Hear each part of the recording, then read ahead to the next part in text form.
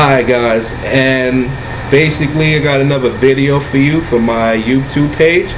This is what I would like to talk about. I would like to talk about the fighters that they have in UFC. This is the thing.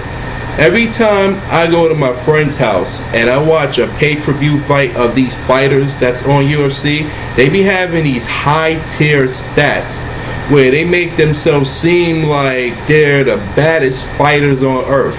But as soon as you put these two guys in the cage, they come from standing up for a few seconds and then just going to the ground, rolling on the floor. If I want to see two men roll around the floor half naked and stuff, I might as well just go in the backyard of my projects and watch two homeless people fight over a garbage can.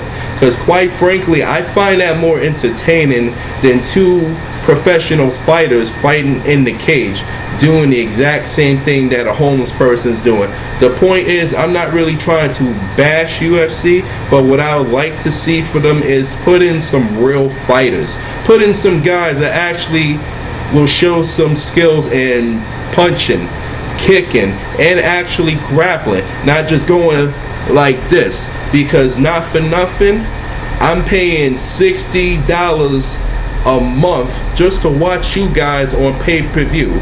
So I mean, if anything, as much money as I'm putting out, I want to see fighters that actually utilize skills from their respective karate styles, respective kung fu styles, or boxing styles. I want to see form. I want to see structure. I want to see someone actually utilizing skills to off-balance someone, not just go rough them up and fight them like a brawler.